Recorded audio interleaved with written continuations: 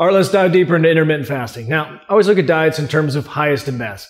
Is this better than something I've done in the past or could potentially do in the future? Am I going to put on muscle, lose body fat, obviously make progress? And in terms of that, intermittent fasting, pretty damn good. Almost perfect. Almost.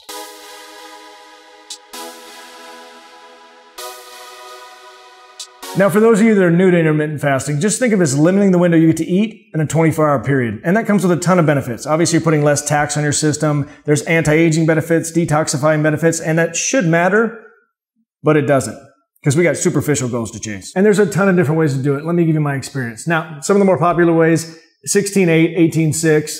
That's great for the general population, losing a ton of body fat. That's going to be a good place to start. But for me, I can never justify sitting there still fasting when I'm up and there's another 4 hours before I go to bed and not having a protein shake because that for me got me better results. Now, when you get into the more extreme end, like the 20-4, 18-2, or the warrior, which is just one single meal and that's all you get, that's where my interest started to get peaked because I could actually feel the difference there. At that 20-hour mark, I was starving. And I noticed even when I cheated and messed up and just carb loaded like crazy and just ate nothing but pancakes for 4 hours straight, there wasn't really a negative effect to it. I woke up the next day, sometimes even a little bit leaner. But this is where we're going to run into a problem because it's easy to stay relatively lean when you eat in that small window, even if you eat like an asshole. But to put on any muscle whatsoever, you're going to be banging your head against the wall. Because think about how hard it is for your body to process, let's say 200 grams of protein in a day. Now you're going to condense that all down into a 2-hour window or even one meal. It's not going to happen.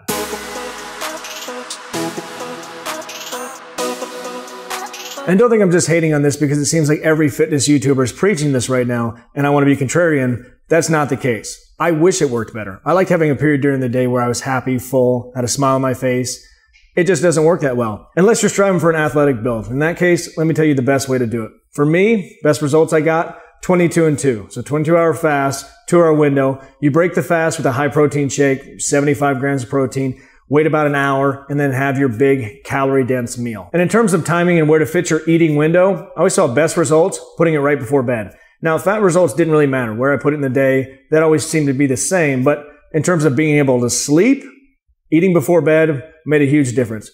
Trying to go to bed hungry just doesn't work for me. Now, in terms of training, you would think working out and having your eating window right after that would be the best bet. But I didn't notice much of a difference between that and then working out in the morning, fasted, just nothing in my system, waiting all day and eating at night. There was really no big significant change there because I think at that point, your body's just holding on to whatever muscle mass you have. So best bet for you, test it out yourself.